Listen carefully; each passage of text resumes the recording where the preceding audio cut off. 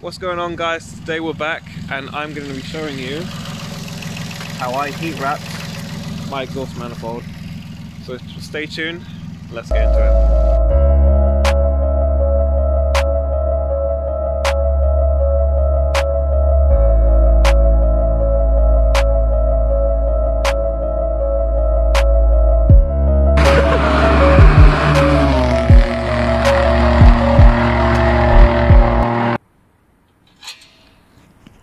One bolt out,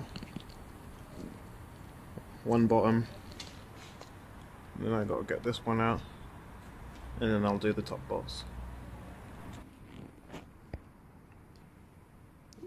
All the nuts and bolts are out. Now I'm just gonna get this out and sugar.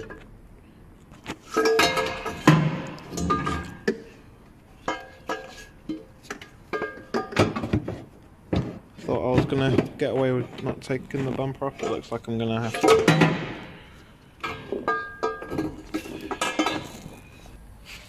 Manifold's out, so let's get to wrapping.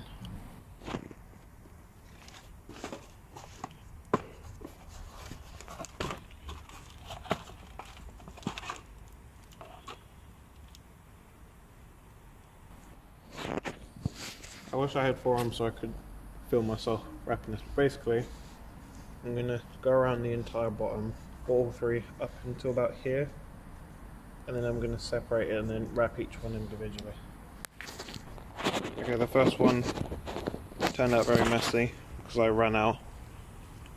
So I've just like gone to the end.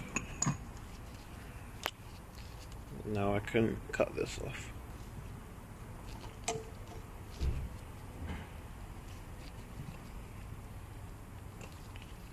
Does this cut? Okay, hang on. Well, I messed that one up. Luckily it came with spares. It cut, ladies and ladies and gentlemen. Just needed a bit of elbow grease.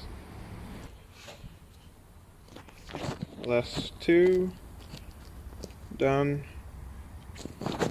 I need to fix that. Yeah, on to the third one. And there we have it, folks. All wrapped up.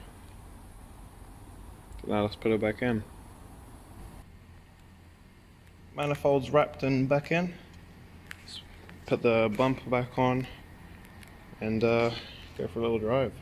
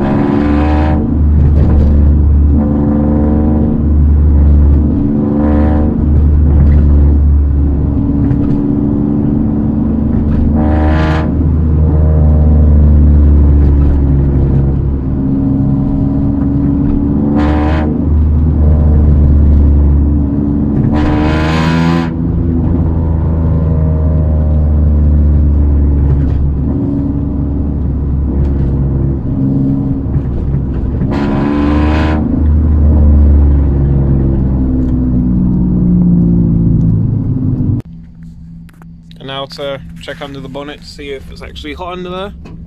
Let's take a look.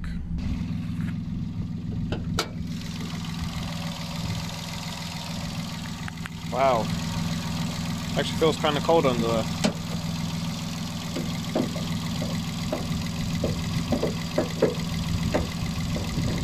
There we go. Yep. Oh, that was good. Yeah, can feel the heat, but I can actually touch it. So yeah, intake still nowhere near warm. It's great, it's actually what I wanted. Basically, the whole point of this, as the engine, well, manifold gets hot, it'll heat up the engine bay unless the heat's contained. So with it all wrapped like this, the engine bay stays nice and cool. And then, so does the intake.